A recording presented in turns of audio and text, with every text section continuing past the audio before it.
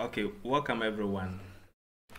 Um, Thank you very much for coming into this meeting. Today we are going to look into the Tidyverse collection, and we are going to emphasize on two of the most important packages of the Tidyverse, which include the tidyr and the dplyr. So a little bit about an introduction to who I am. My name is Elijah Pia, and I'm from Ghana, West Africa. I am an economist by profession, and I really love R. In economics, there is an axiom of consumer behavior, which is referred to as the law of transitivity. And typically, we would like to compare three commodities. And so we would say if you prefer commodity A to B and you prefer B to C, then it follows that you prefer commodity A to C. So if you look at the three terms I have put there with the arrows in between, I'm just trying to say that I prefer R to raw data, because once you know R, you're able to process data and you would never enjoy having raw data, right? So I prefer R to raw data, and I really prefer raw data to ledger, because if I have raw data, then I am most motivated to go into R. So technically, I love R than ledger. If you want to reach me, that is my email right there. And I am always smiling. And so I used to say that if anybody asks me why I am always smiling, then I tell them that I'm confident because I really know R, one of the most difficult statistical programming languages in the world. The goal for this lesson is to provide you with an impactful guide to two important packages of the Tidyverse, which are used for data manipulation, and they are the tidyr and the dplyr. And so the Tidyverse collection is simply R's most powerful packages that have been put together to perform some functionality, and those functionalities include the data manipulation, data analysis, and data visualization. So which means if we're able to create some kind of expertise in the Tidyverse, then there is virtually, you can do virtually anything when it comes to data. All right, data analysis and all of that, you can do everything with that, and you would always be able to process raw data to generate meaningful insight from that. This is the Tidyverse collection so far. I have selected a number of them where if we're able to create expertise in them, then I believe that there's no sort of data that you cannot work with. So we have the tidyr, which is simply the package for reshaping and tidying data. We have the dplyr for manipulating data. We have the table, which is to tidy data frames, to present data frames in a form that even by just looking at the data frame, you can actually see what the data frame is all about. We have a readr to reading data from different file formats. We also have the stringr, which is used to work with strings and text or characters. We have the forecast package to work with factors or categorical variables. We have the lubridate package, which is used to work with dates and time. So if you're a level of time series modeling, then lubridate is right for you. And then we have the pair, which is for functional programming and loops. So these are 8 packages so far that has been exposed to you. There is one more that we have to mention, the ggplot2, the most powerful package so far in R for data visualization. And so we are hoping that we have enough time to be able to cover a lot of these packages so that we will gain the expertise we need to also move on to advanced levels where data manipulation isn't a problem. So we start off with the tidyr. So simply, we are going to learn what it means to reshape and tidy data. Now, I would like to introduce you to what a messy data is all about. This is data that I sourced from the World Development Indicators on time series variables for my country, Ghana. And if you look at the form of the data, it becomes very difficult for you to analyze this sort of data or produce any meaningful visualization from it head on. So you need to process data into a form that makes it very easy for you to do any form of analysis you want to do with the data. So this is the messy data, and if we mention the concept of tidy data, the reason why this package was developed by the R core team, tidy data comes in two forms. We have the wide data and the long data. Now, if you take into consideration the wide data, this is the form of data we have been working with most of the time. So we have a column for each variable and a row for each observation. So from the messy data I showed you before, I've cleaned that data to make it appear tidy, and this is a tidy version of that. So I have sourced a number of variables from it. I have used some shorthand naming of variables like the FLI representing the Financial Liberalization Index, RER representing the exchange rate.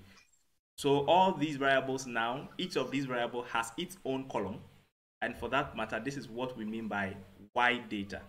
And then each row happens to be an observation for the variables in the columns.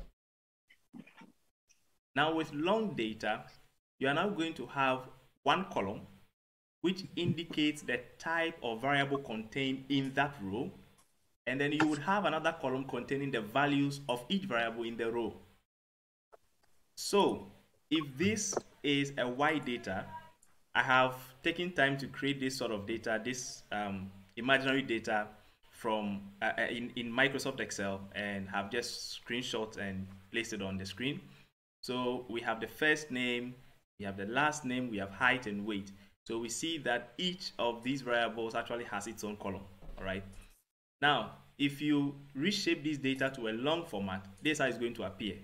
We are going to have the variables in one column, the type of variable, the first name, the last name, and the height and the weight, and its associated values in the rows.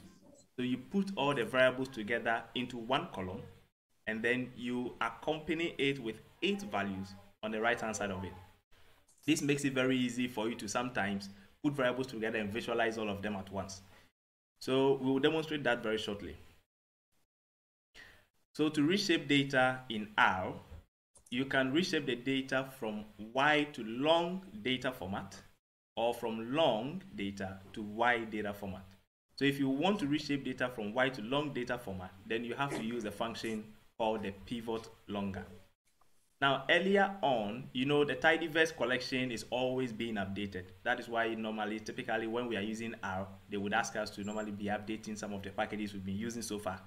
So R is still under updates, okay? Now, earlier on, the function that was being used to convert data from wide to long data format was the gather function, right? But when the development of the gather function was complete, they translated it into the pivot longer. So if you know the pivot longer, then that would make it much easier for you to convert data from wide format to long format. Then if you also want to convert data from long to wide data, earlier on we're using the spread function in the tidyr. But now they've provided us with an easy syntax and its function called the pivot wider to allow us to convert our data from long data format to wide data format. So the pivot longer function takes in a number of arguments. It takes in the data, then it takes in the columns that you want to convert to the long data format, or the columns that you want to put together under one column, right? And then we have the names to argument, which is to specify the name of the column of the type of variables that you've placed under one column. And then the values to is also used to name the values that will be associated with each type of variable in the column. So you can give them your own naming conventions, or you can just use the default naming conventions by R. So typically, if you do not specify the arguments names to and values to, it defaults to naming the two columns name and value.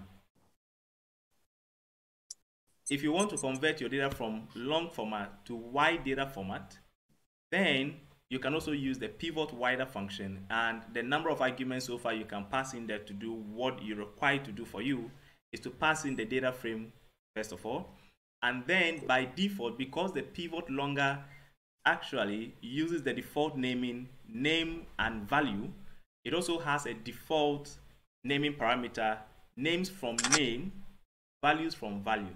But if you had given them some the names you prefer to name your columns, like for instance, names to, and then you happen to call it variables, then it means that the pivot wider, if it is assuming you are converting from that sort of data to the wide format, then the names from should be changed to variable, right?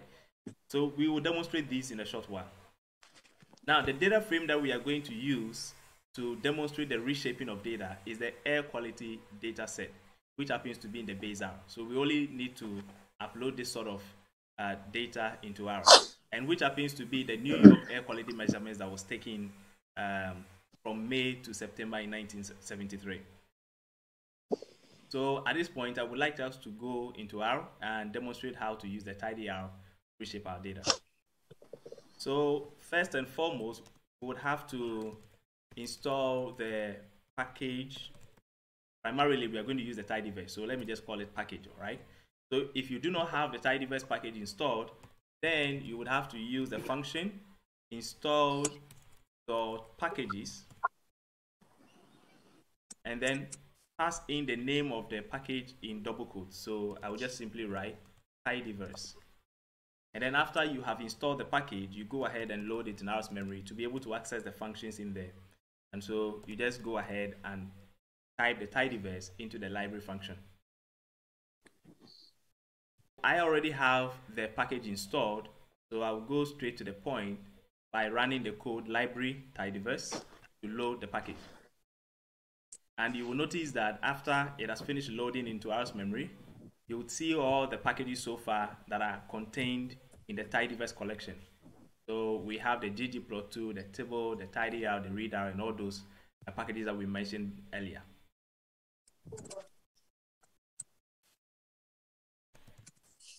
So now we need to load our data frame, and we use the data function, and then we pass in the data. So we have the air quality, and when you type the first 3 or 4 characters, you would see a list of data sets in that category, but then you have to select the one you want. So you can finish typing it, or you can click on the air quality so far showing on the screen to auto-complete it for you.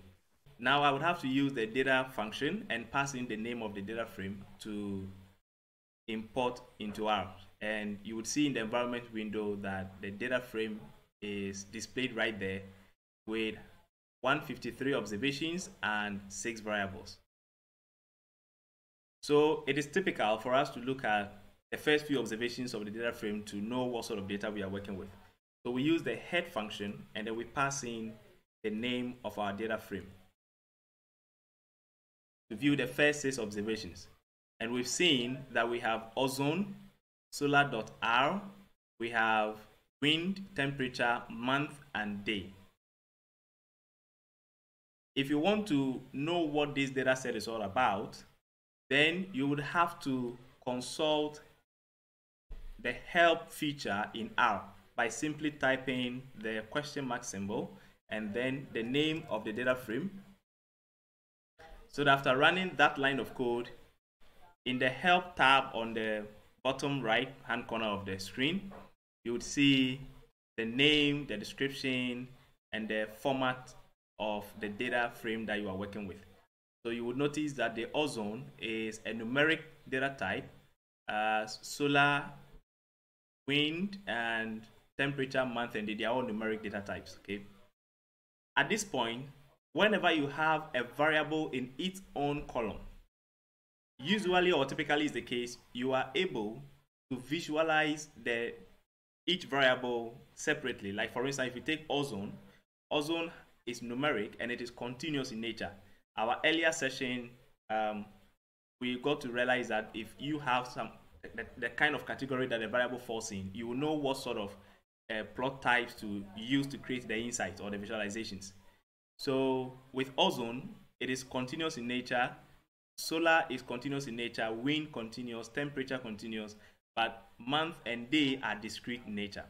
And so for instance, if you wanted to visualize just ozone, you might want to look at the distribution by running, for instance, a histogram or a density plot. So we already have the ggplot in the Tidyverse, and I would just like to demonstrate a little bit what we can do with that.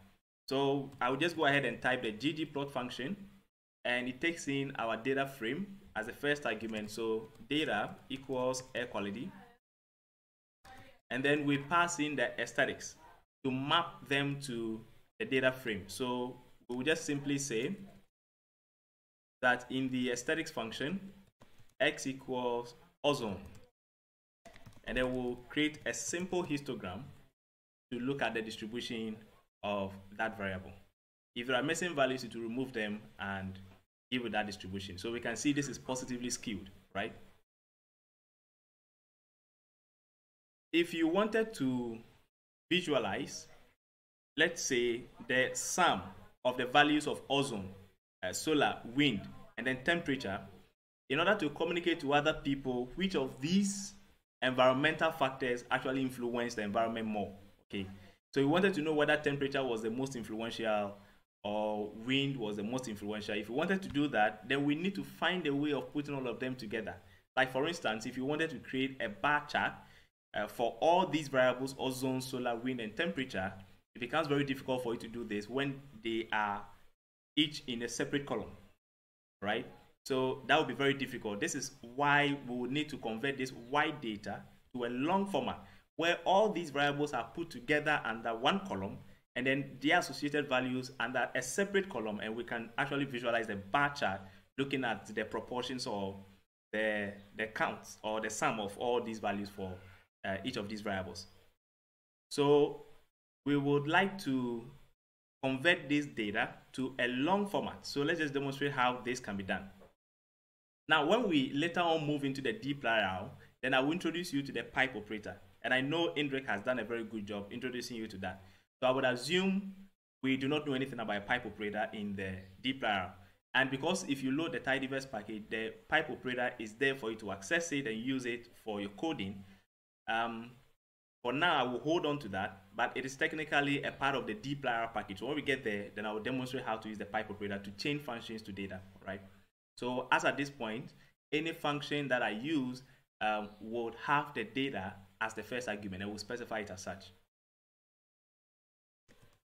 So let me just give a nice heading for that. So convert the wide data,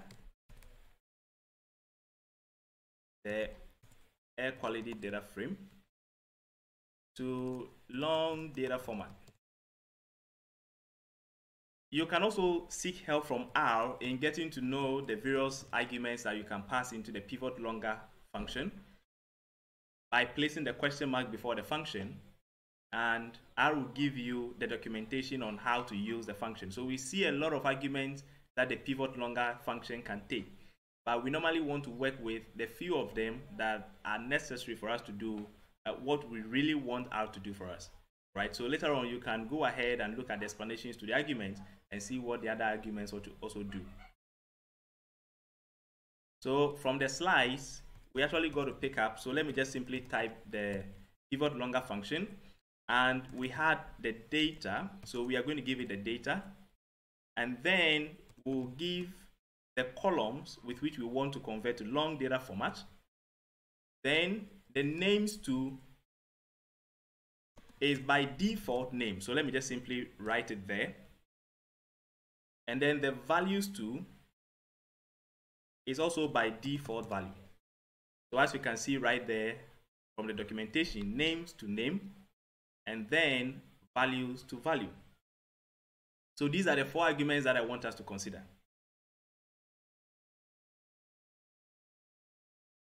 Now we pass in the data frame. So air quality right there. And then we give it the columns that we want to convert to the wide, to the long format. Now, if we do not specify any column argument, then it is going to convert the entire data frame to long format. So like for instance, let me just simply comment this out and see what happens. So if we run this entire line of code, let's see what happens. All right, columns must select at least one column to make it work. That's wonderful. So let's debug it. There are Tidyverse select methods to specify the kind of columns that you want to use.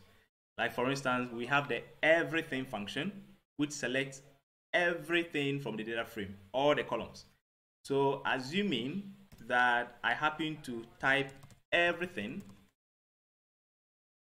like this, then I'm just trying to tell R to go into the air quality data frame and select all the columns and convert to the long data format. So at this point, if I run this line of code, see what is going to happen.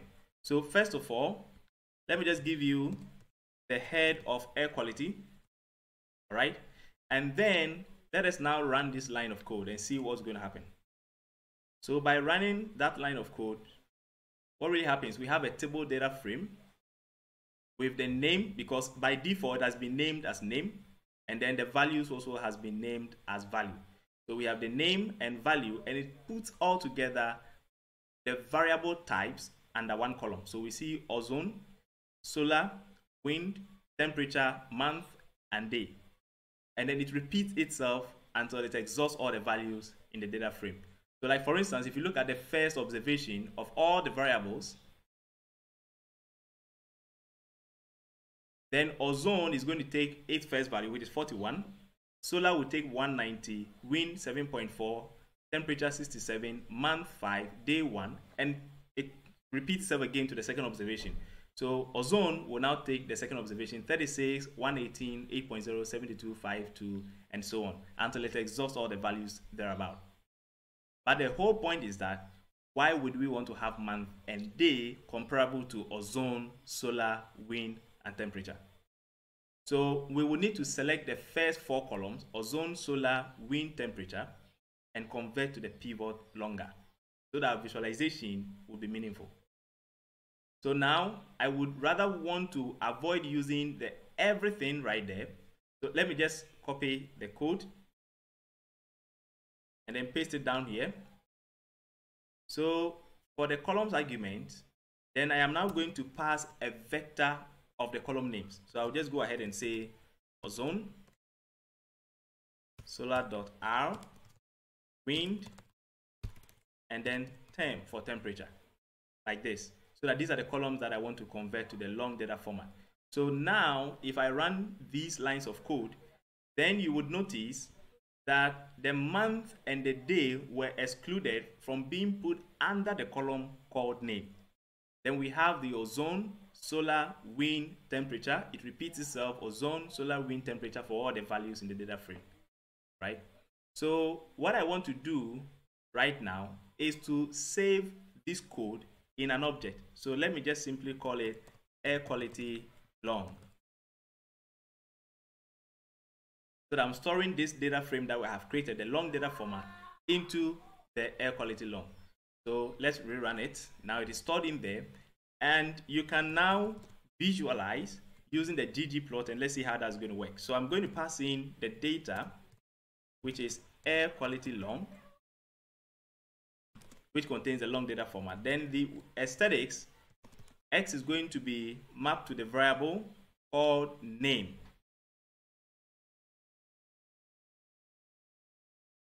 And then Y will be mapped to the associated values. So let me just call it value. And then let us create a bar chart. Now remember that if you have one variable that is discrete and another that is continuous, then you will have to create a bar chart, but you would have to use the geom call, that geometry layer, geom call, or you have to use the geom bar with a start set to identity. So I'm using the geom call here to do that for us. So if I run this line of code, now we are able to put together all the types of variable and know which one influences the environment the most.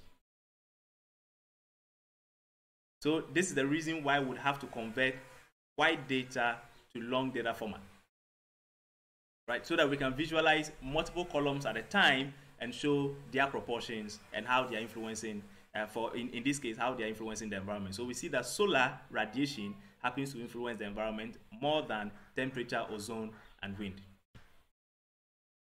But if it were in wide data format, it would have been difficult for you to visualize all of them at once, unless you do so one after the other. Let's look at something right now.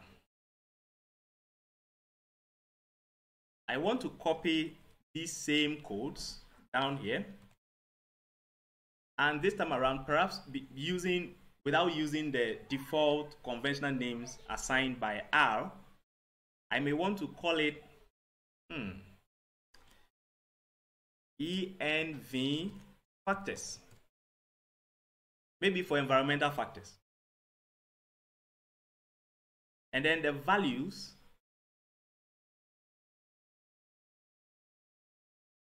let me just simply give them some name, all right? Just any ordinary name that can come to mind. So when you are doing your sort of data analysis and visualization, you will know what to name your columns.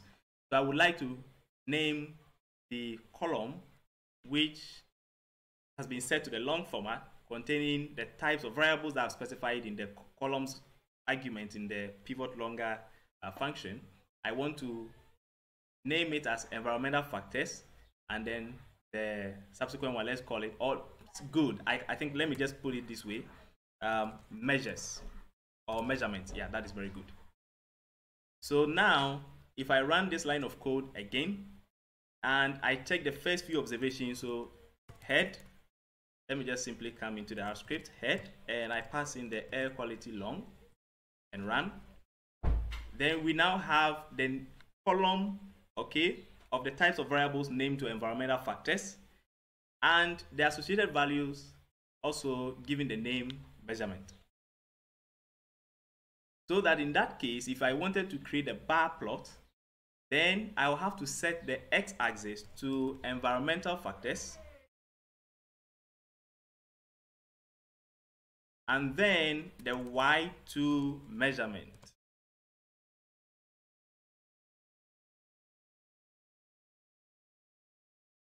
And then visualize. And we get the same thing, but this time around, the x-axis has been named according to the column name, environmental factors, and then the measurement. And I think that makes it much more meaningful.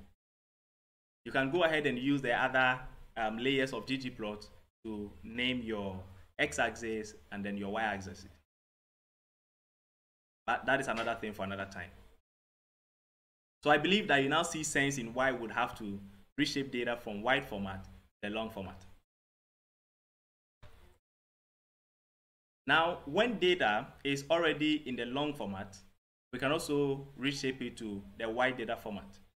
So like for instance, we know that the air quality long is now in the long format, ozone, solar.r, wind, temperature, and all those sort of things. All these types of variables put under one column named as environmental factors. And then the values are named as measurement. So what should happen is, if I want to convert this long data format to the wide format, then I would have to use the pivot wider function. And if you want to know what arguments to pass into the pivot wider function, we seek help from R by preceding with the question mark. And then we have these sort of arguments in there. So we are going to grab the data, then we grab the names from, which by default is set to name, considering the fact that the default naming convention in the pivot longer is name and value. So by default, names from is name, and then values from is value. But remember that the last code that I ran, we named our column as environmental factors and our values as measurements. So we will need to specify these sort of naming conventions before it can work. So let's pass in the data frame. So I'm just going to pass the air quality long data frame. And then the names from, the name of the column is environmental factors. So I'll just simply come and replace that over here. So ENV factors. And then the values from, I also named it as measurement right there. So I just simply have to come and replace it right here as measurement. Now, if I run this line of code, I'm not saving it into anything else yet. So I just want to run it for you to see what's going to happen. So if I run it, are we back to our original data frame? Yes, we are. We have the month, we have day, ozone, solar, wind, temperature. Now, at the end of the day, you would notice that the ozone, solar, wind, and temperature have been placed after month and day. But in the original data frame, it is these columns before month and day, but it doesn't matter, they're actually the same. So now I can simply store it into an object air quality wide and run this, so that if I go ahead and assuming I just wanted to view the first few observations, the head of air quality wide, then we have our data frame back to the wide data format. So what will happen is it will take the types of variables under the column and then spread them to have its own separate columns in the wide data format. If we actually get this, I would like to know if anybody has a question so far on the reshaping of data from long to wide, wide to long, and then we can proceed from there. Or if you have any concerns I don't want to put up here, you can also say it in the chat, and Indrik, Ishvin, they are all there to also assist you. Okay, so let's go back to the slides and continue. So again, in the tidyr, there are two more important functions. We have the unite and separate. We have a whole lot of functions in the tidyr package, but I have selected 4 of them that are enough to do whatever you want to do with data when it comes to tidying data. So we are just going to explore what these unite and separate functions also do. The unite function is used to unite columns. So for instance, I think we are going to create our own data frame with columns for first name, last name, and maybe we can just append any more columns like height and weight. And then with the first and the last name, we can put it together by uniting these 2 columns into one and name it full name. I think that would really make much more sense to you. Then assuming that we also have a data frame that contains some sort of character column, and you wanted to separate that column into separate columns as well, then you can use the separate function. The unite function takes in the data argument, takes in the call argument, and then the ellipsis, the 3 dots right there. So the data simply is the data frame that you're going to pass in. The call is the new column name that you're going to give it, because you are uniting 2 columns, 2 or more columns, and you want to give it one new column name. So the call there is there to give you that new column name. Then the ellipsis, or the 3 dots there, represent the columns that you want to unite. Then the sep actually means the separator to put between the 2 columns that you are uniting, and it is an underscore by default. You can give it a white space, you can give it a hash symbol, you can give it any symbol that you want to place in between those 2 columns that you are uniting. Now we also have the remove equals true by default, which removes the input columns from the output data frame. So if you give it the 2 columns that you want to unite, then the output data frame would not contain those inputs. But if you set it to false, then they will accompany the united column. And then typically, if you also have missing values in the data frame, then of course you will need to specify na.rm equals true, so that the missing values will be removed prior to uniting each value. Otherwise, for any row that has an na, the resulting value in the united data frame will actually have the na right there. If that is not a problem to you, you can leave it there because it is false by default. The separate function also takes in the data frame. Then it takes in the column name that you want to separate or split into.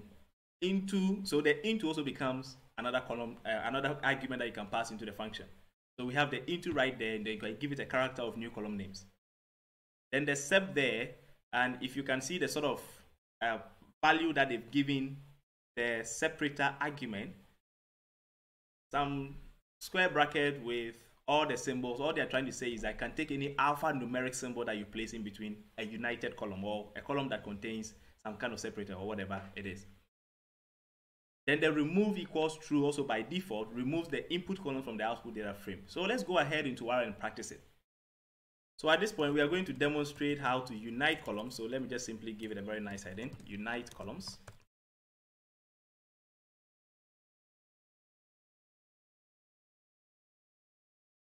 And before we do that, I want us to create our own very short data frame. And so I will just simply want to name it as df, and we know df is the usual convention for naming data frames. And then we use the data.frame function, and we go ahead and specify the variables that we want to have in there and the associated values in there. So let's have something like first name, and then I have my first name, Elijah. We have, I don't know whether Indrik, that is your first name, but I'm just using it, okay. Then Ishvin. So let's use 3, that is okay. Then the last name, actually let me change this one to equal sign. That is why they use 2 assignment operators in R. The less than hyphen, symbols put together, and we have the equal sign, the single equal sign. Now let me use the less than hyphen all throughout and see what's going to happen, and why we would have to use the equal sign in the data frame function. So let me continue on. So a vector of last names appear, Indrik, and then we have Ishvin. Your last name is Aur, right? Yeah. And then let's give them some values like height. So let's say I am 170 centimeters. Indrik, let's assume that is 160. Then Ishvin 180. Don't mind me, okay, I'm just giving you some default values. All right, and then the weight. So I weigh 90 kilograms. Indrik, you weigh 45 kilograms. Forgive me, Ishvin 20 kilograms. Let's call our data frame, and you see what really happens. I really can't decipher what this data frame is. Okay, and the very reason is because we'd have to change this assignment operator to the equal sign when we are doing so. Okay? Because if you use the equal sign here, that will really work fine. But if you're using the less than hyphen, then change whatever is in there, assuming it is using an assignment operator, use the other assignment operator. So let's change this one to the equal signs.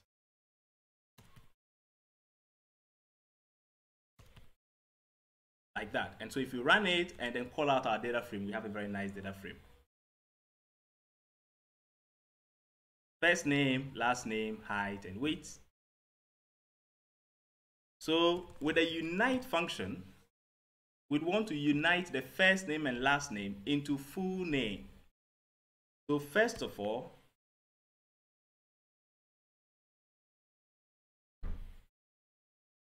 we specify the data argument.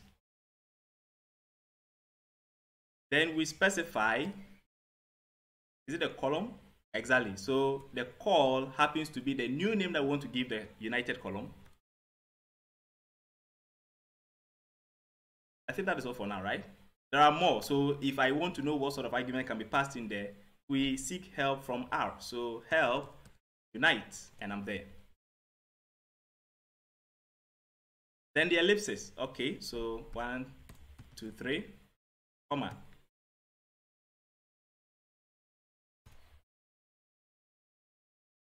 And then what else? We have the remove,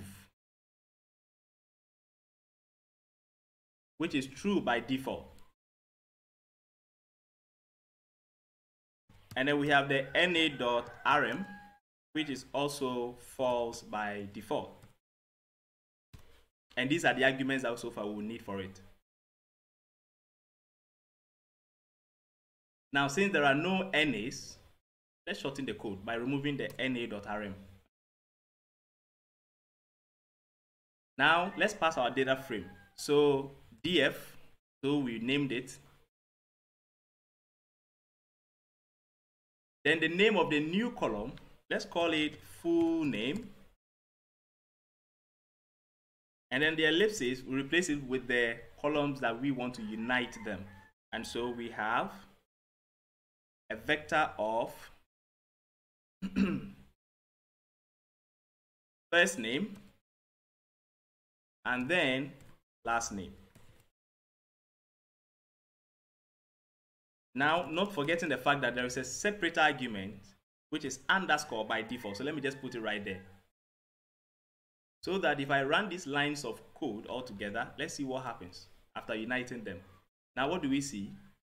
We have the full name, so it has named our united columns.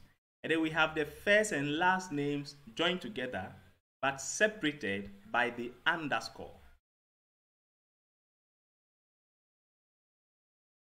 Now let me copy the same lines of code. This time around, let us change the underscore to the hash symbol.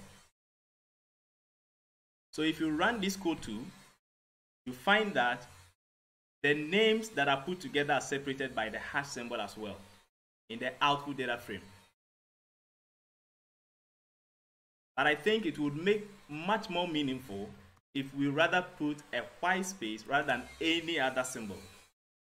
So I just place a space in between the two quotes for the separate argument, run, and then I think this is wonderful.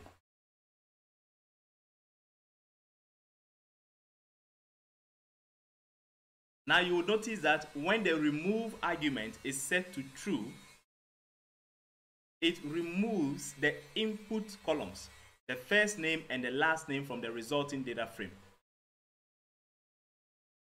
So if I copy these codes yet again and change the remove equals true to false and run it, then you can see that the first name and last name remain in the output data frame along with the united column. So you need to decide on which one that you want to use. So assuming this is what we really needed, then we can go ahead and save it. Let's call it df united. And then call out the df united. And then we have this data frame, if this is what we really wanted. Now we can go ahead and also demonstrate how to separate the columns. So we'll create our own data frame yet again. This time around, let me go and copy the data frame that we created and do a slight modification to that.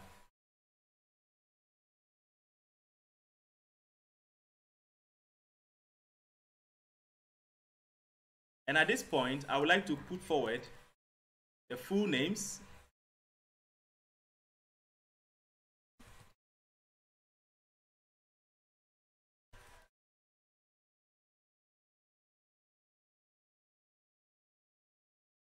and let's just call it full name, like this.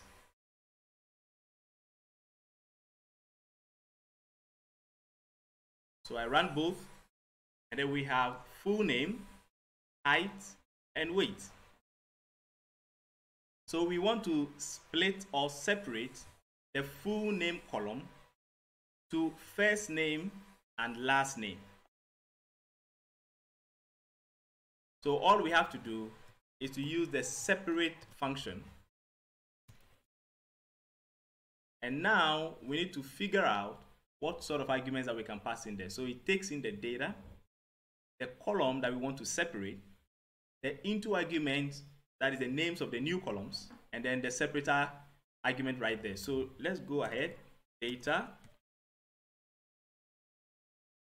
the column that we want to separate into the separator,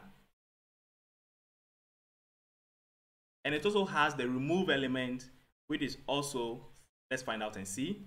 So question mark, and let's seek help from R.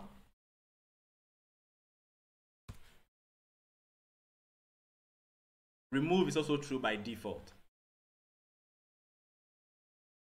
And I think these arguments are just okay. So now, with our data frame, we pass in the df. The column is the full name, and then we are separating this full name column into, then we pass in a character of the vectors representing the names of the new column. So we have first name and then last name. Then what separator lies between the united column? It is a white space. So we simply go ahead and specify a double quote and put a space in between them. And if that happens and we run these lines of code, now we have the first name, last name, height, and weight. But because the remove equals true argument is right in the separate function, you notice that it removes the input column, which is the full name, from the output data frame.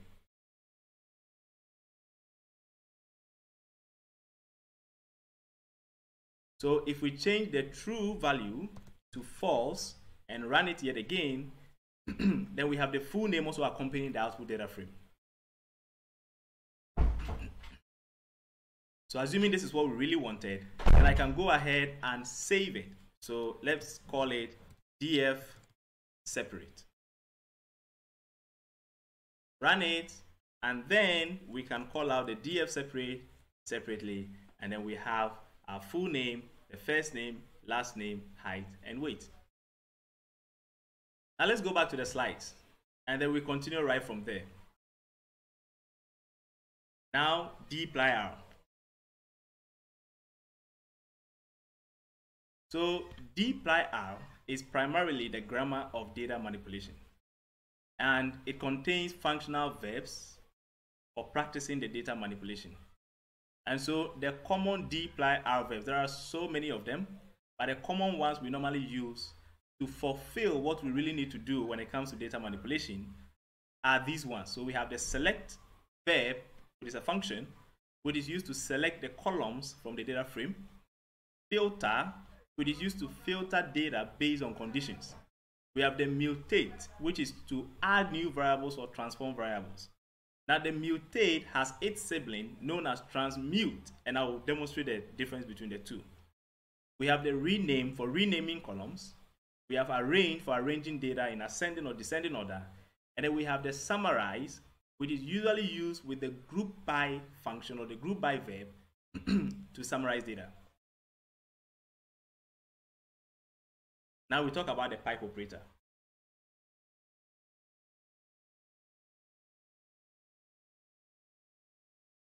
So the pipe operator in dplyr is the percentage symbol, greater than symbol, and the percentage symbols put together. And this is used to link functions to data primarily. So for instance, if you wanted to run a summary of the empty cars data frame, now the empty cars data frame is an inbuilt data frame, which is in the base package. So you don't need to install any package to have access to that. So you wanted to generate a summary of this data frame. You say summary function and you pass in the name of the data frame. But with a pipe operator, you can take out the data, empty cars out, and link the function to that data with a pipe operator, just like it's seen on the screen. Sometimes you can limit your data to a vector of the column that you want to actually generate the statistical analysis. Like for instance, you want to find the mean of the MPG variable in the empty cars data frame. So in order to access that variable, MPG, you would have to go into the empty cars data frame, followed by a dollar symbol that allows you to access the column from that data frame, so MPG. And typically, you might want to say mean of MPG variable, and if there are any values, you would want to specify the argument any.rm equals true, which is part of the mean function. So you can also take the data right out, like empty cars MPG outside, and then you now chain your mean function to the data with the pipe operator, and then you can go ahead and specify any further argument that happens to be in the function, like the na.rm equals true. That will make it very easy. So you can practice at the end and you see that they work all fine and the same.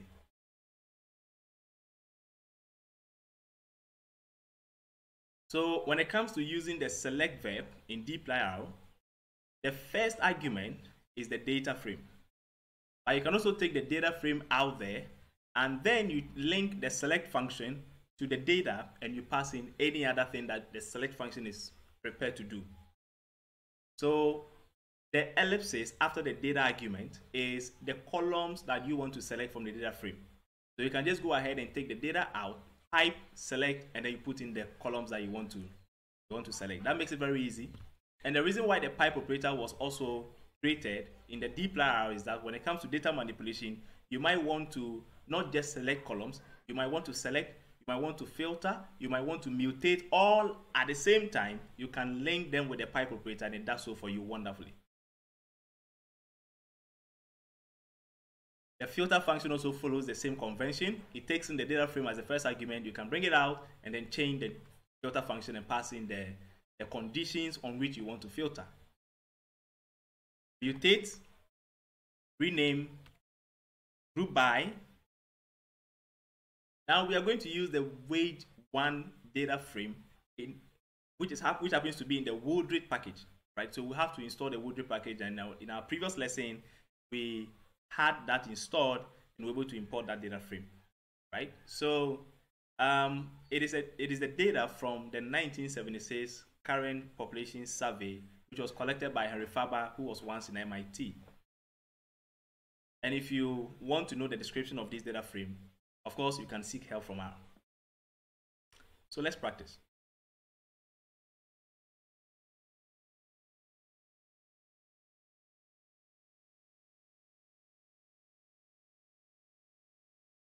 So at this point, we are now onto the dplyr.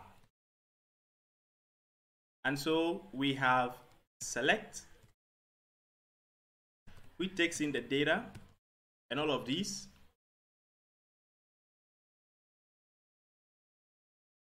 Now we have filter data. We have mutate. We have arrange.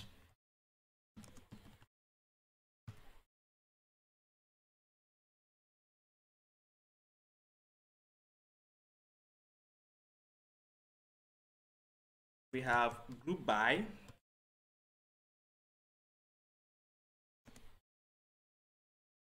And then we also have the summarize, but usually the summarize, like I said, is used with the group by, make much more sense.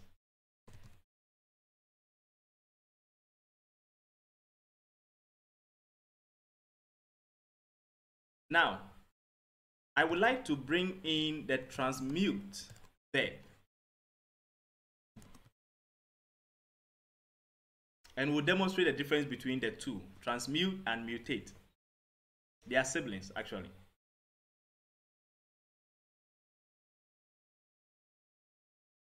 So before we start using these verbs, now we'd have to install the Woodred package.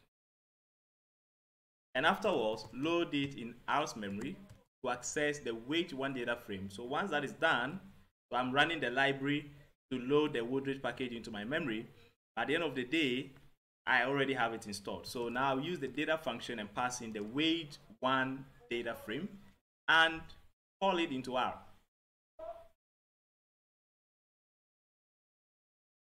Right, and we can see in the environment window, the wage one data frame is right there with 526 observations and 24 variables. Now, this data frame is very raw in nature, and there are some kind of data manipulation we have to do. So that is why I chose this data frame.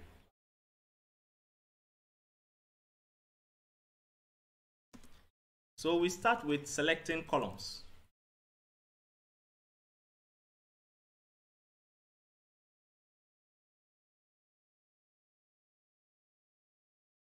So we need to look at the first few observations of the wage one data frame.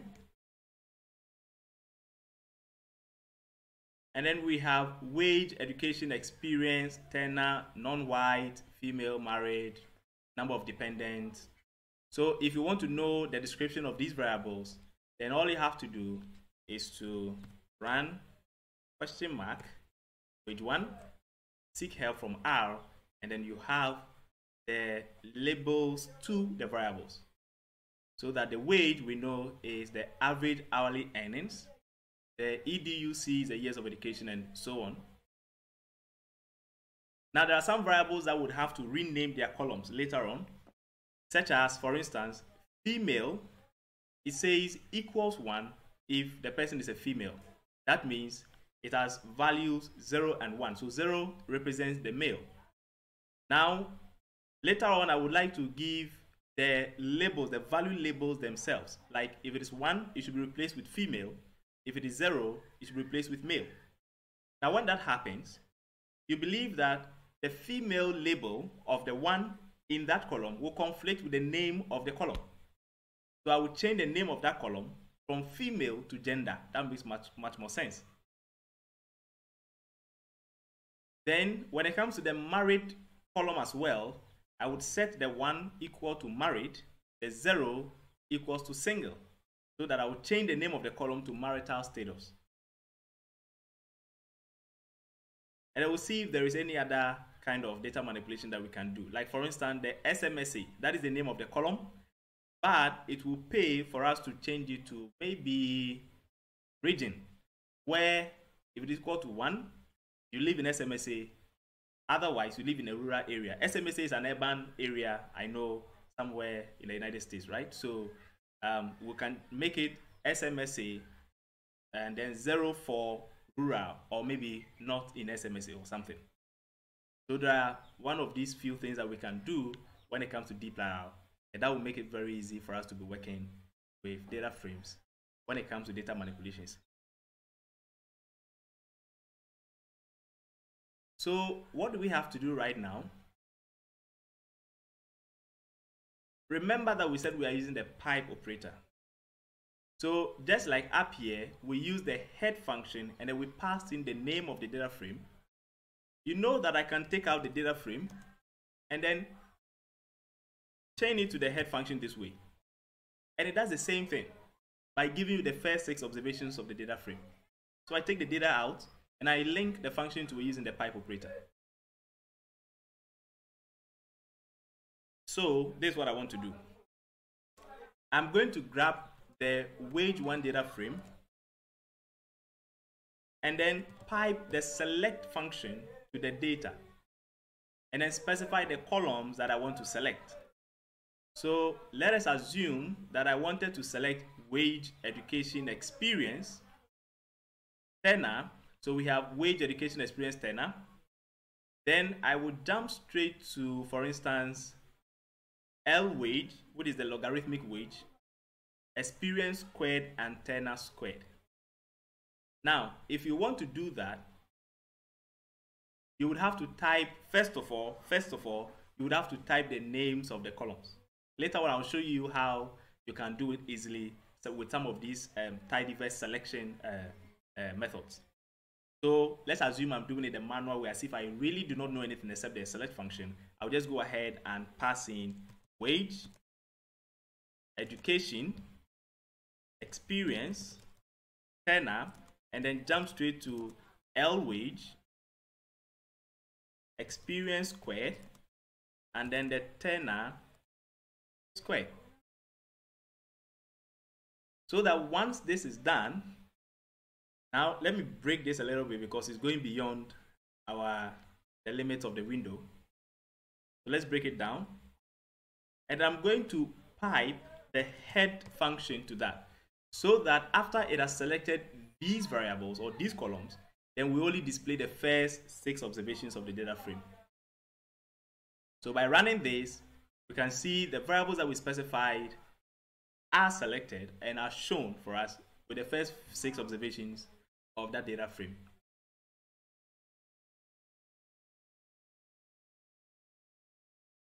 Now, let us look at the head of the entire data frame again. And then you will notice that the wage up to tenor are kind of, it follows, right? So wage, education, experience, tenor. So once it follows, you can adopt a shorthand for some of these Tidyverse selection methods by saying wage to tenor, comma. Then if we come down here, L wage to tenor squared, I can also make it L wage to tenor squared, like this. Now let us change the first few observations to see whether they are the same. So let me run this first and run this again, and if they are the same, then this would look very much shorter, simpler, and easy to do. But how did I get to know that by placing the colon symbol in between these 2 variables, it will select from the first column I specified to that last column I specified? So if you want to know in details how I did that, all you have to do is to seek help by writing the question mark followed by the select function, and then R will help you to do this. So let's find out. It says that Tidyverse selections implement a dialect of R where operators make it easy to select variables. So for instance, if you specify the colon symbol, then it is used for selecting a range of consecutive variables.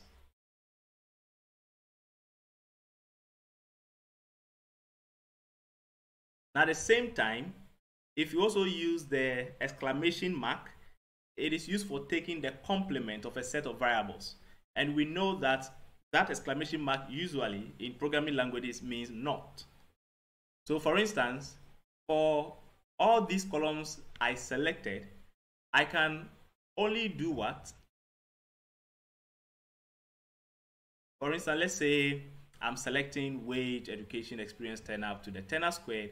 So all I have to do is to, for instance, let me place the exclamation mark before the wage, and let's see what really happens. Without the exclamation mark, if I should run these lines of code, we know that this is the sort of data frame that actually comes about. But if I put the exclamation mark before the wage, let's rerun it and see what happens.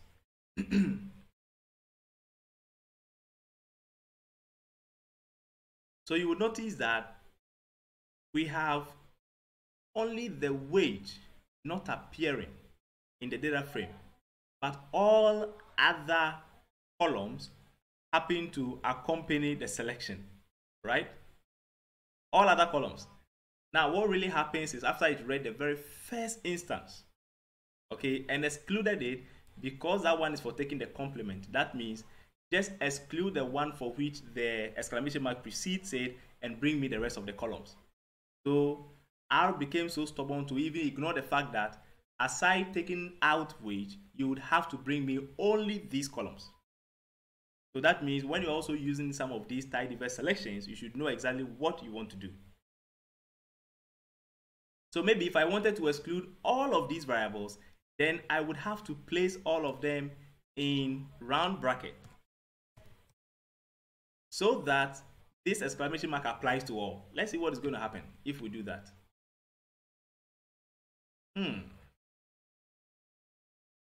Unexpected comma. All right, so it read this nicely. Now we open the parenthesis, wonderful, and then the wage. So it encountered this comma and it gave us an error. So maybe we should have wrapped them in the C function as a vector to make it work. So now I have placed the C function right there. Let's run it again and see. Do we have our data frame? Yes, we do have. So it will return all the columns except the ones that I have placed in the vector in the select function.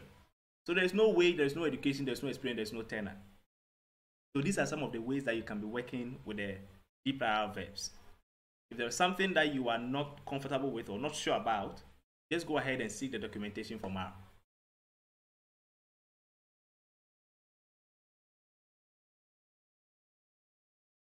Now we have the ampersand symbol and then the straight pipe. Okay, this is also called pipe, but it's a straight pipe or the vertical pipe. And it is used for selecting the intersection. So the ampersand is used for selecting the intersection, and the pipe is used for selecting the union of two sets of variables.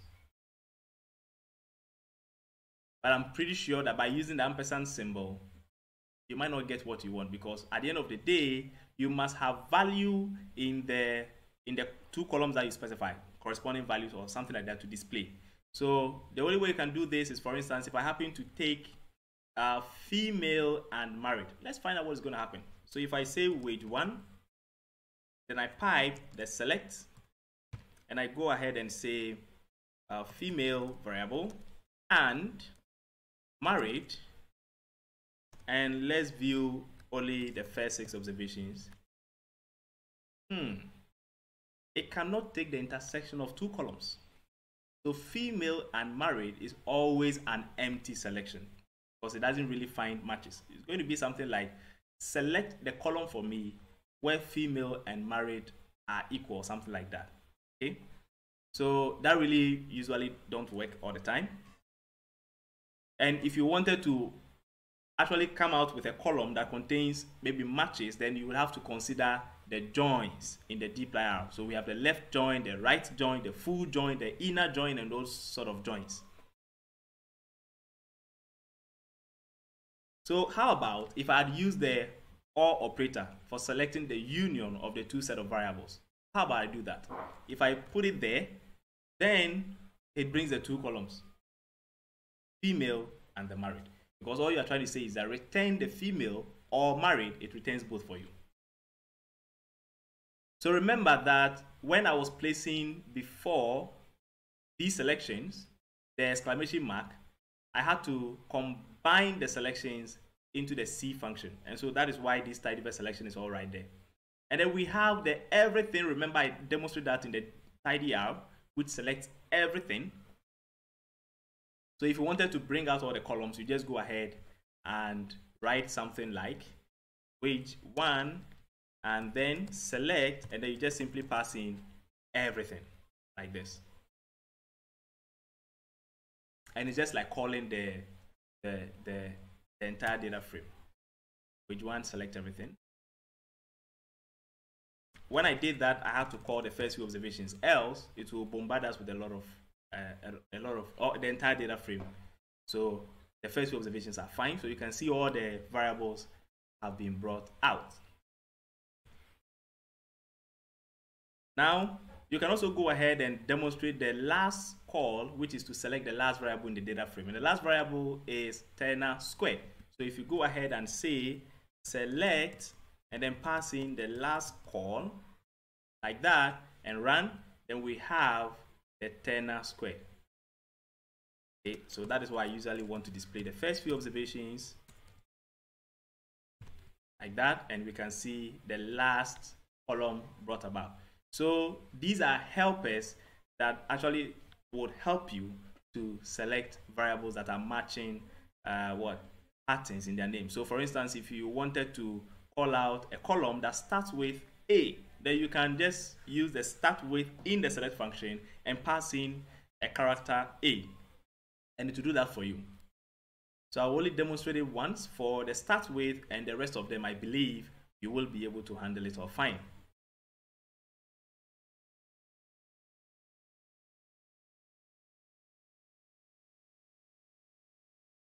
So for instance, I am going to bring out variables that end with the characters SQ. So let's use the ends with. So I'm going to say wage 1, select ends with, then in double quote SQ. So that if I display the first few observations, you will know what variables come out, the experience squared and the tidyr squared. Or I could have used the contains.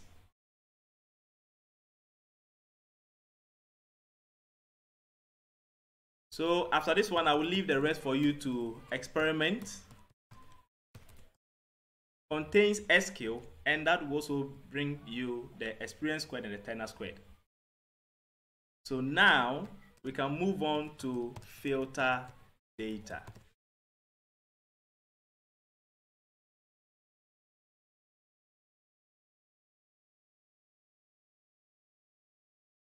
Now here we can filter data based on conditions. Like what? Like, why don't we return the entire data frame? Okay, first of all, because we have used the select verb, I would want us to use the select with the filter. So I'm going to grab the data frame and I'm going to select wage up to tidyr. And then I am going to filter that data frame for where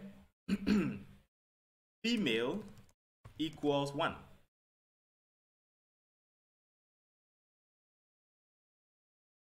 And then only display the first 6 observations.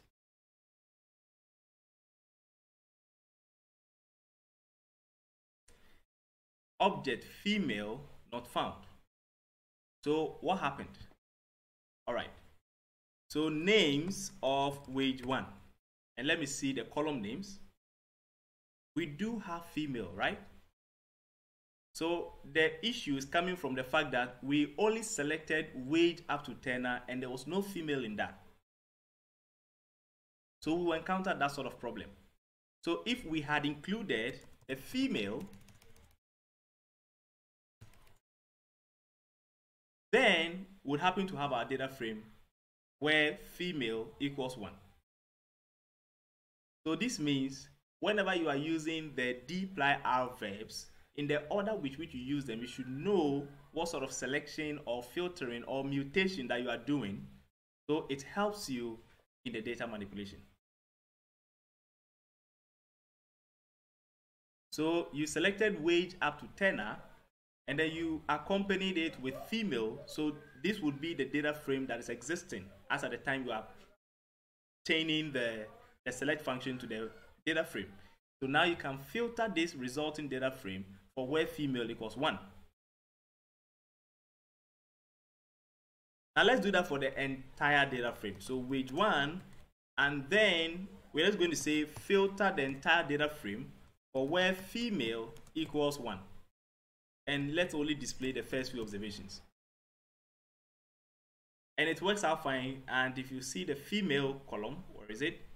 Then you would notice 1, 1, 1, 1 values under it, because it has excluded or removed where female equals 0, all those sort of data away, those observations.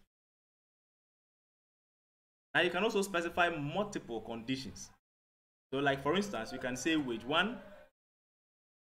Now let us filter a data frame where female equals 1 and married equals 1. So we need married females in the data frame. And let us call out the first few observations. Oops. Sorry, I'm using the single equal sign, and I'm supposed to use the double equal sign for that relations. Thank you. So at the end of the day, if you run it, now we have our data frame for where female equals 1 and married equals 1. So this is the entire data frame that happens to be for observations where there are married females. So if you wanted to do any visualization, then you can go ahead and do it for married females. So maybe you can look at wage against experience, a scatter plot, like wage against experience for married females. So you see how vital data manipulation is and how easy it is to work with the Tidyverse.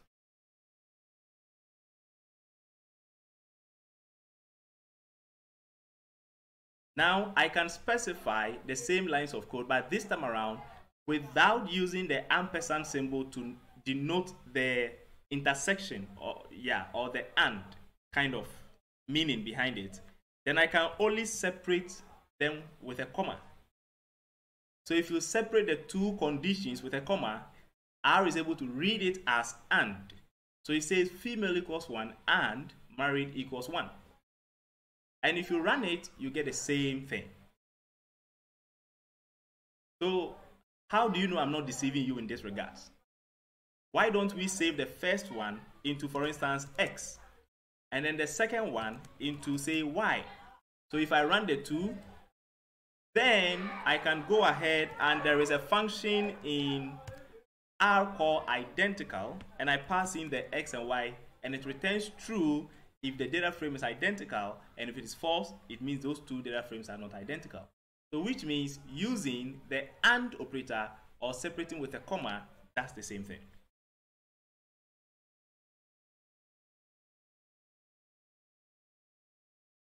So by running identical between X and Y, get true.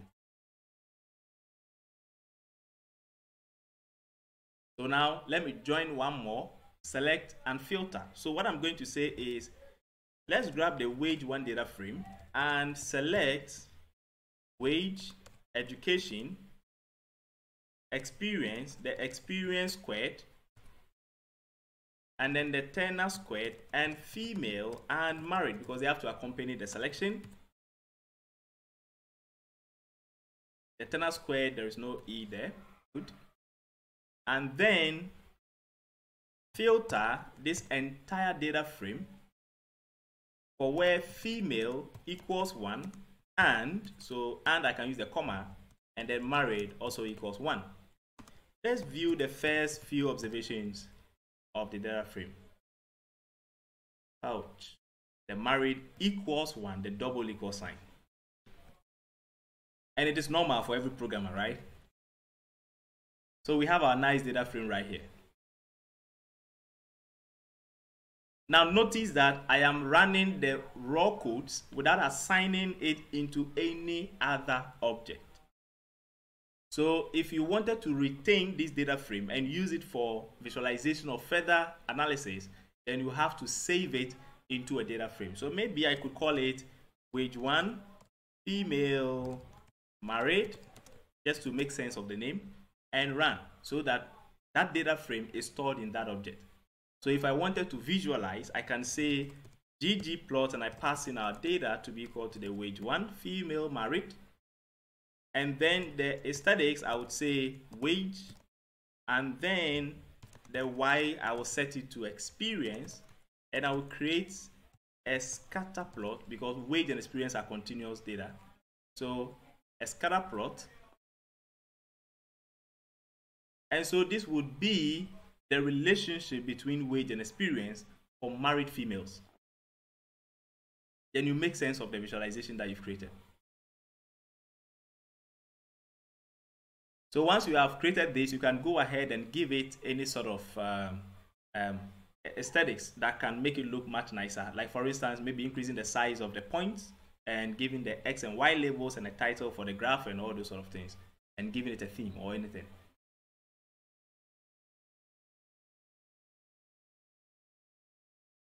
There's one more thing in filter that we have not done. That is by specifying an OR condition, and we use the vertical pipe.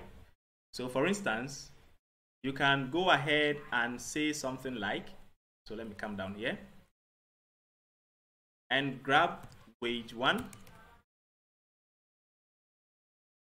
and let us filter our data frame for where the entire data frame for where married equals 1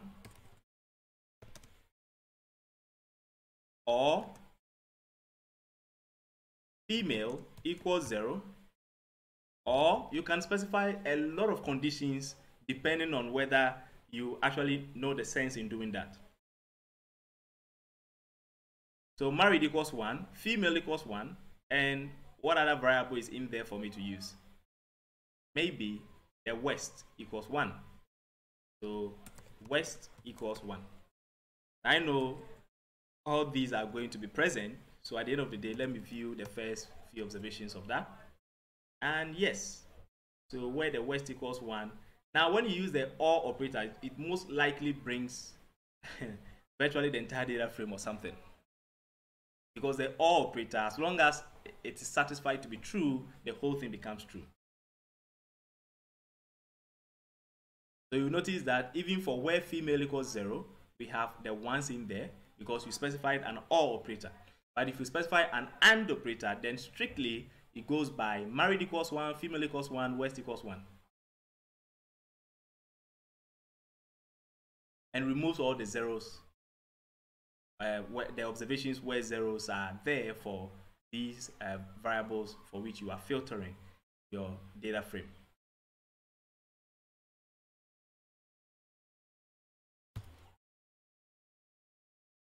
Now we can look at mutating columns. This is where you can add new variables to the data frame, or you can transform the variables. So like for instance, there is experience and experience squared, tenor and tenor squared, but there is no education squared. So why don't I create another variable called education squared?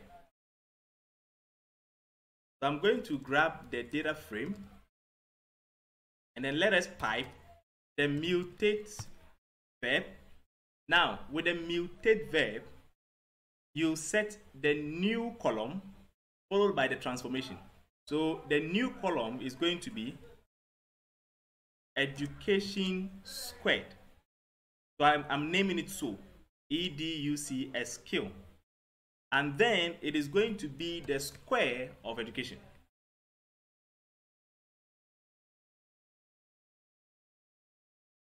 Now, if I view the first few observations, let's find out whether a new variable has been added known as education squared. So if I run this, I do have the education squared right there.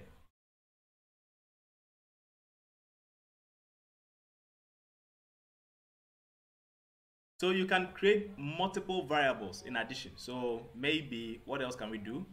Like weight squared, education squared.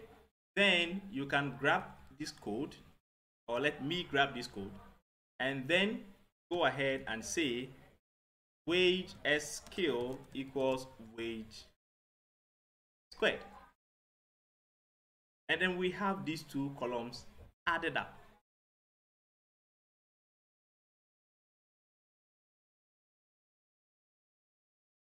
Now, I mentioned that the mutate verb has a sibling known as transmute.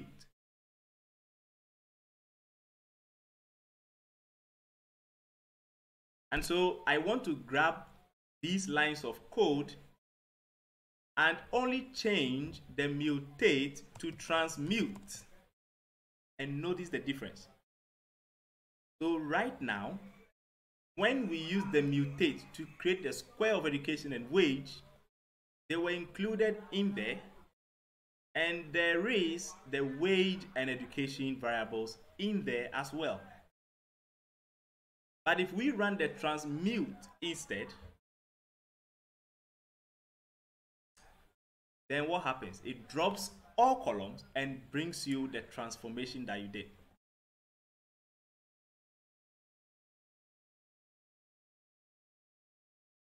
So whenever I use the transmute, that is why it is normally not mentioned as part of the common dplyr verbs. But it kind of drops all the variables and leave you the transformation. So the mutate is just okay.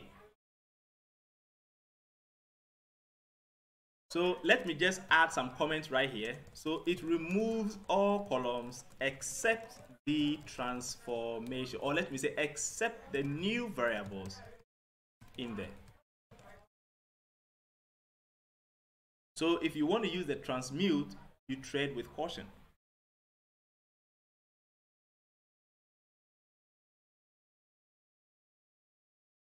So this was only just in passing. So let's kind of separate it a little bit.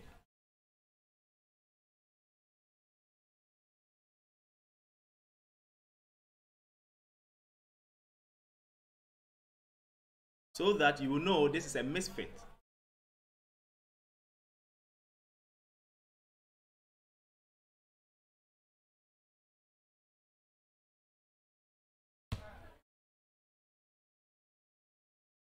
Now we move on to arranging data in ascending order, ascending or descending order. So we use the arrange verb. So wage 1 data frame, and then we arrange. Now the arrange will take the column for which you want to arrange the entire data frame in ascending or descending order. So let's put in the variable that we want to arrange in ascending or descending order. Then afterwards, we will only display the first few observations. So if I pass in wage 1, now let's say I am printing the entire data frame without the first few observations. So if I go to the wage column, where is it? You will notice that it starts off with 3.1, 3.2, 3.0, 6, 5, 8. Is it increasing? Sorry, I passed in the wage 1. That is the entire data frame I passed into the arrange function. Sorry. So I had to pass in the wage. Exactly, because I didn't really get what was really happening here. So now let me clear the console and then rerun the code. And then now we can see it sorted in ascending order, right? Like that. So the first few observations, then you would know that wage has been sorted in ascending order with 0.53 being the smallest value in there and increasing thereof.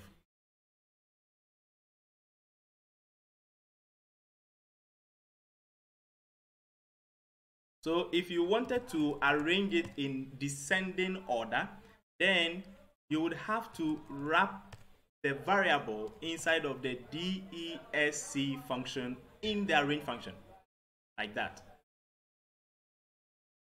So desc function, and then you pass in the wage column for which you want to arrange in descending order inside of the arrange function. And then let's display the first few observations. And then we have the highest value in there from 24.98, decreasing thereof.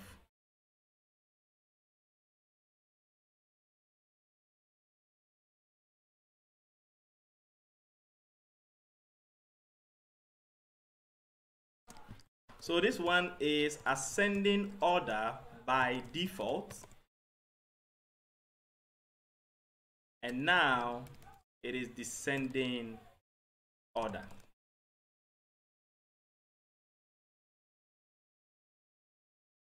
So let's grab the wage one. Let us select wage, education, and experience. Let us filter for where wage is greater than 15 and experience is greater than 20.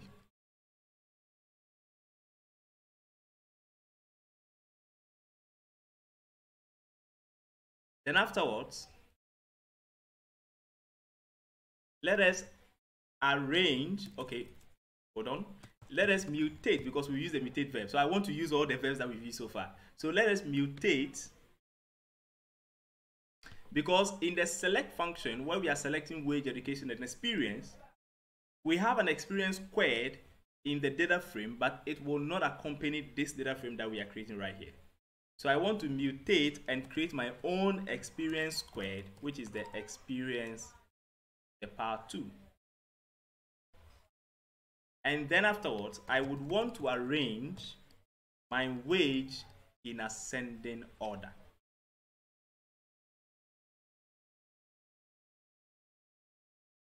If I run this, then we have 11 observations. We've narrowed it down for where our wage values are greater than 15, experience greater than 20. Then we've created an experience squared, a new variable, which is the square of experience, and included in this data frame. And then the wage variable, or the wage column, is sorted in ascending order. Not only can you sort only one column in ascending order, but you can sort them 2 or 3 or 4 variables, and you have to put all of them in the arrange verb. So maybe you can sort the wage in ascending order, and also let me grab the entire lines of code. So okay, so whilst I sort the arrange the wage in ascending order, then I'm going to also sort the education in descending order. So DESC, and I pass in education. If I run this, then let us find out. So we arrange the wage in ascending order, and then the education in descending. But let's look at something. We have the 16, we have 17 ascending, then it descends to 14, 12, and 18. And the reason is that we have arranged the wage by ascending order, and it must conform to that principle before it does the descending order for education, right? But if we had removed the wage, there would know right head on that education would have been sorted in descending order. So it also means that whenever you are using some of these combinations of ascending and descending, or 2 or more variables to sort, you should know that the first one would directly conform to the ascending if it is ascending, and the rest of them will follow in that order. So it may not necessarily mean that once you have sorted the wage in ascending order and the education in descending order, the education must strictly be in descending order, because it must make sure that the wage is in ascending order.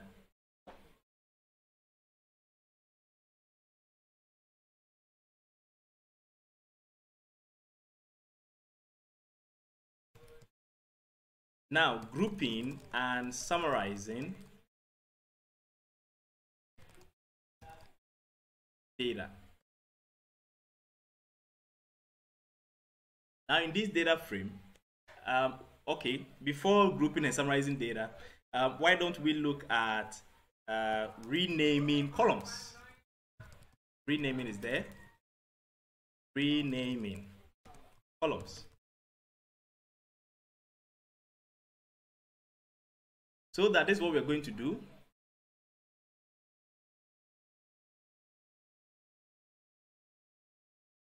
From the variables, let us do that for female and married. Now, I would want us to change the female label to gender. So let me describe the steps so that when we are doing that, it becomes very easy for us. So the first step is rename female to gender. The second step, married to marital status.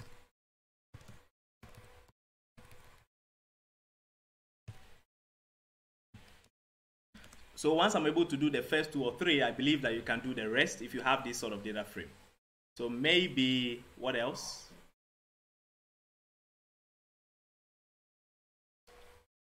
We have the South, we have West. We have services. One is in the services, industry, service. What else can I do right here? If I'm using the South and I specify region, remember that there is also another column called West, which is also part of region. So if I use region for South, I might still conflate myself with the West. So I think I better maintain it right here for now. So maybe the SMSA, that would be really good. I could call it area. That is where you live. Oh, okay, location. That is really nice. So let us change the SMSA to, we'll rename it to location. So this is how we do it. We grab the data frame, then we rename. Okay, let me narrow it down now that we know the other verbs. So let us select female, married, SMSA. Then maybe let's accompany it with something that at least will make the data frame a little bit holistic. So wage and experience, that's all.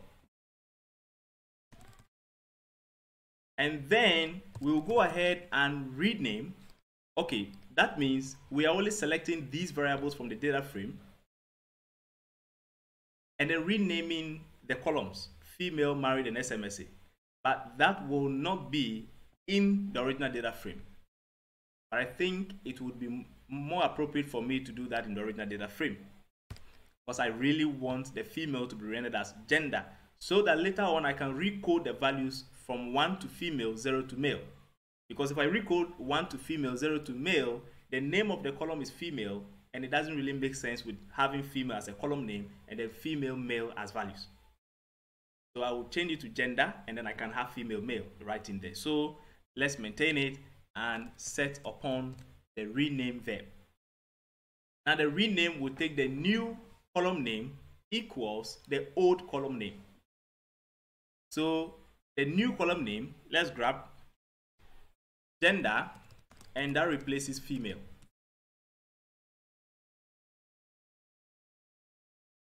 Then marital status,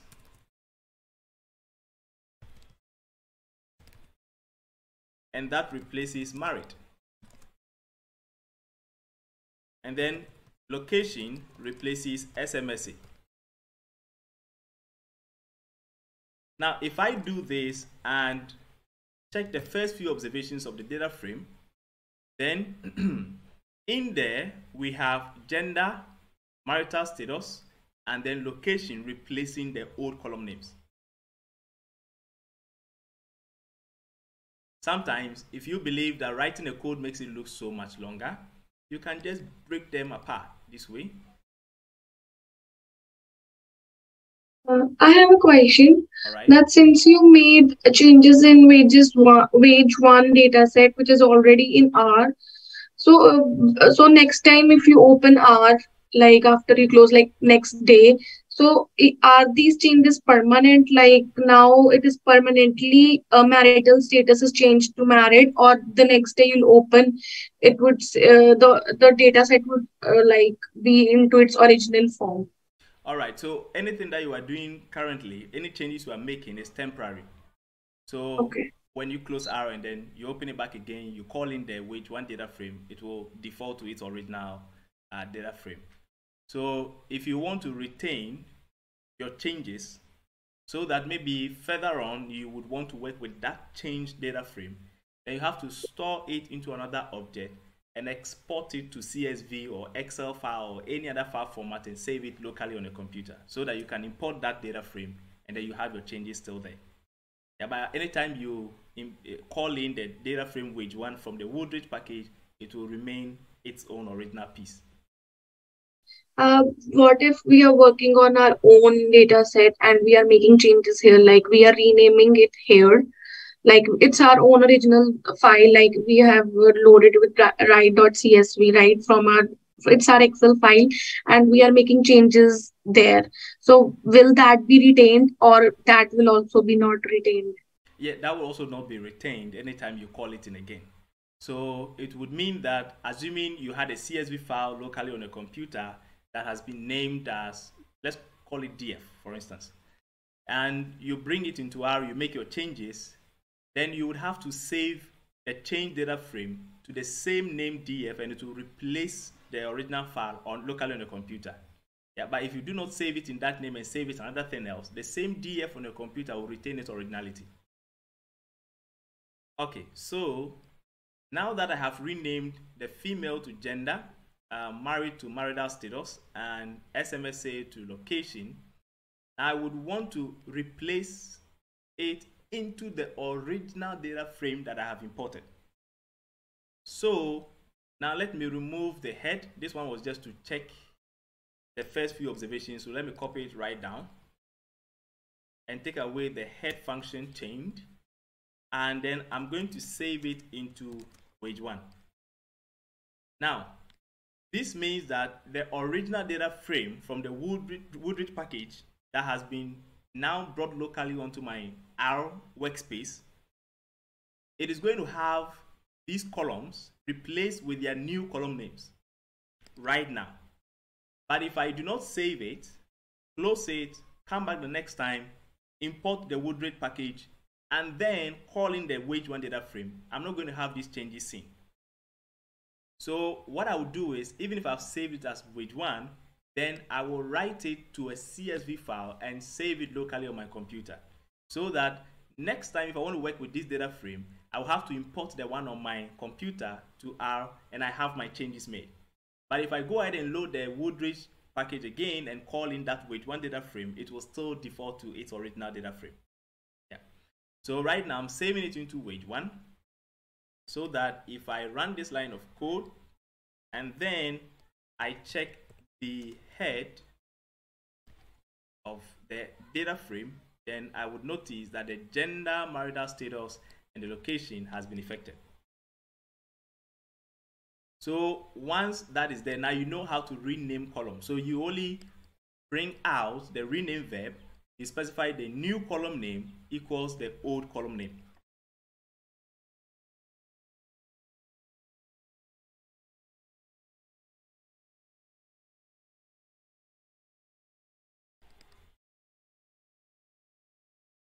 Now let me go to the heading and make it renaming columns and recoding values.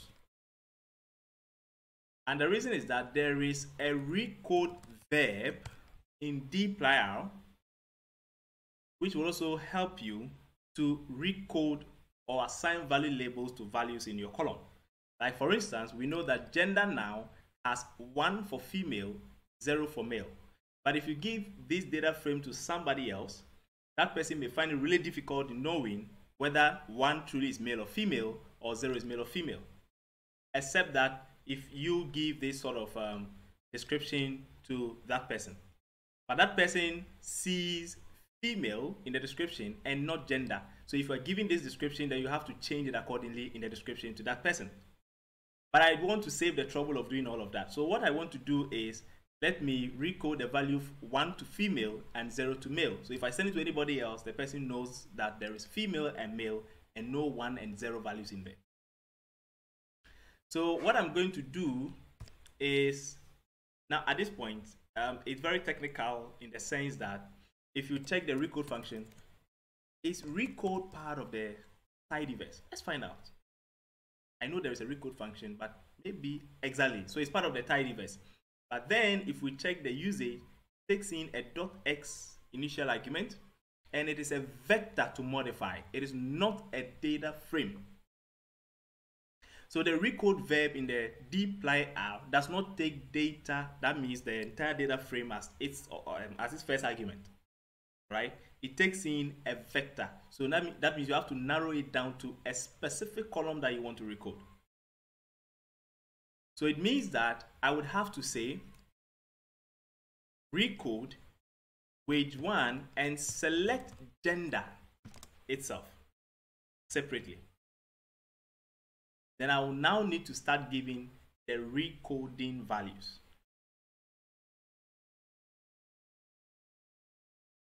Now, to help you with the syntax for using the recode function, it is going to be something like recode. So you pass in your variable. So the argument is .x. Let's make it very simple. Let's say variable var. So for the variable, so you narrow it down. Then you will take the value you want to recode and then the label you want to give it. So I'm just trying to create my own set of arguments, though not technically in the recode function, but just to make it much more readable to you. So you have to place the value in backticks like that. Let me zoom in a little bit.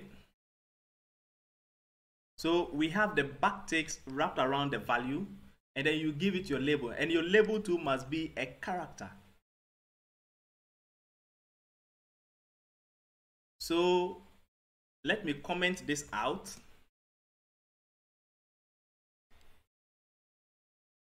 And then we have wage 1 and the gender variable.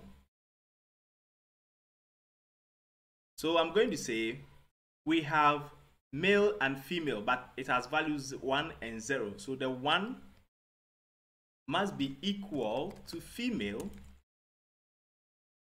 and then 0 equals male.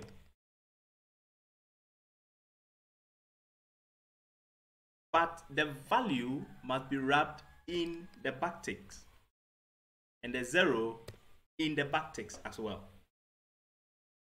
Otherwise, it will not work. If I ignore the backticks and just run this, we get unexpected in recode. But if we put the backticks around them and run, wonderful. We see the labels being applied: female, male, female, male. Last time in our previous section, we were using if-else function. But this time around, I want us to stick to the tidyverse. So typically, this is what people normally do, programmers. Now, once I have done this, you have seen that the values have been replaced with the labels, male and female, but you have to save it into the original variable. So what we do is wage 1 and then select the gender this way and store it right in there.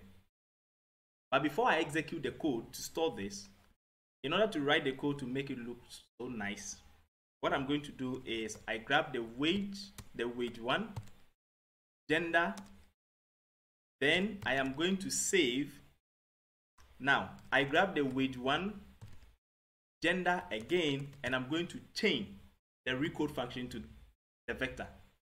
So recode, so that the recode function is going to take, because I told you that if you have any sort of data in your dplyr verb, you can bring it out and chain the function to that. So I have taken the wage 1 gender out, and now I'm going to change the recode. So the recode now is going to take these values that I have assigned here. So I'm going to say the backticks I put in the 1 equals female, comma, let me come down here, the backticks 0 equals male. Like that. So that now if I run the entire lines of code and then I check the first few observations, so wage 1 head, then let's go find out whether the values have been replaced right in there. Do we have it? Yes. Gender, we have the female, female, male, male, and the labels have been applied. So this is how you recode. So you can put it together. So view, zoom out. You can put it together like this, or you can split them following the dplyr syntax we've been learning by chaining the pipe operator, the function, through the pipe operator to the data itself. And having labeled them, you can go ahead and store into the vector itself in the data frame, and it will be effected so. I have a question, like, can we use rename? Like, if we use rename, will it also replace one by female or not? Could we use, come again? Can we use rename, like the one which we used earlier to change the gender to female? So here we cannot use rename to change 1 to female and 0 to male. Yeah, in fact, the rename verb is used to only rename the columns. Okay. Yes. And recode for the values, exactly. And here you wrote one, like old one with the new one.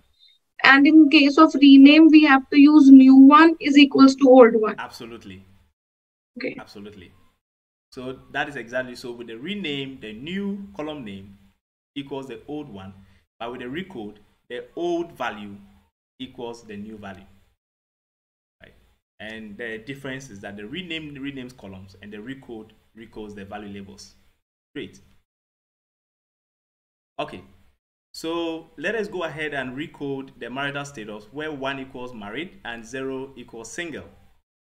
So we just go ahead and say wage 1, then we grab the marital status. We are going to assign it in there. Then we grab the wage 1 and then the marital status, and then we chain the recode function to it.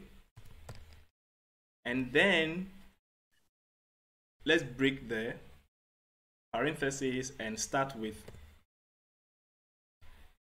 0 equals, for instance, single, and then 1 equals married. So once that is done, if I check the head of the data frame again, then we can see that our marital status is single, married, married. And then the location, once again, 1 to SMSA and 0 to not SMSA. So again, wage 1, location, and then wage 1, location, and then we chain the recode function. And then if it is 1, the 1 in backticks, then we assign the label SMSA, comma. And then if it is 0, we assign it not SMSA. And if I run this, unexpected, oh sorry, so the comma is supposed to be outside of the double quote in the SMSA. So if I run it again and now check the head of the data frame, then we can see that we have the SMSA, not SMSA value labels assigned in the location column. So once I have done this, you can go ahead and if you want to visualize, you can do so. So if you want to group and summarize data, so for instance, you can just simply use the group by function. So let's chain our data. So with one data frame and then followed by the group by, and then we pass in the variable for which we want to group the entire data frame. So let's say we want to group by gender, so male, female. Now, if you run this line of code, the only thing that happens is the entire data frame gets printed out. But this time around, if you look at the label on top of the data frame, you'll see that the groups is by gender. All right. And so once the groups are by gender, then it tells you that there are two value labels for the gender, male and female. So it has grouped them by males and grouped them by female. But really, you cannot see anything that makes it look like it is grouped except the label at the top, right? So sometimes to make it much more meaningful, we use the group by with a summarize function. Okay, so once it has been grouped, let me break this one down. Then, for instance, I can summarize by saying that AVG of wage, so average wage, equals the mean of wage. So that if I run this line of code, now by groups, I'm able to see that female, the average wage for females is $4.59, and the average wage for males is also $7.10.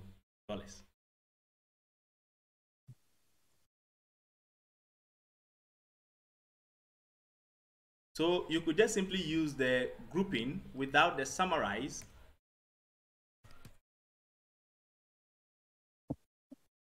Or you can also use the summarize without the grouping. But then you would have to know what form it takes.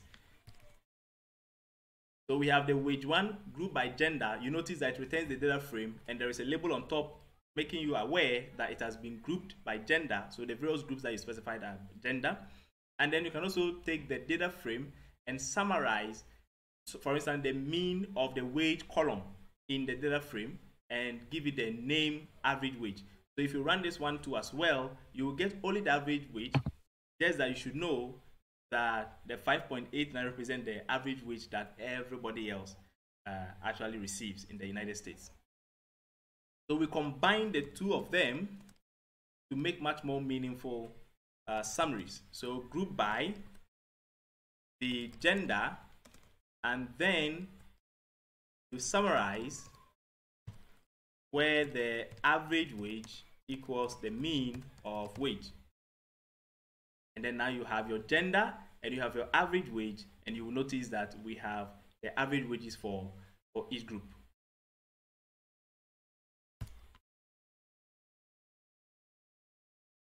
So further down, you can also group by more than one variable. So for instance, wage,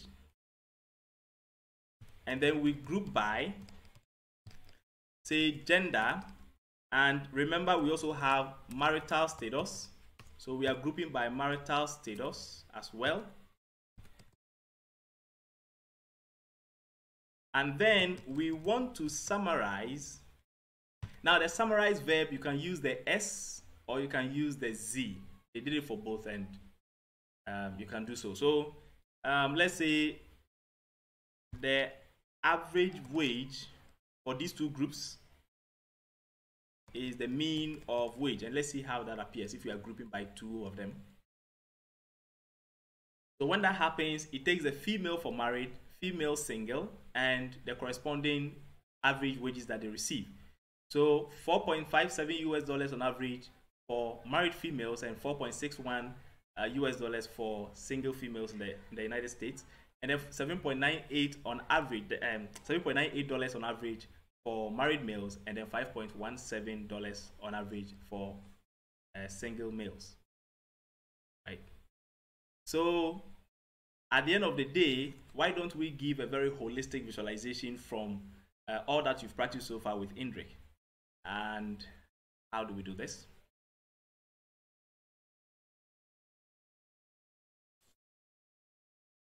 So let's grab this same code which we know for female married, female single, male married, male single, and then create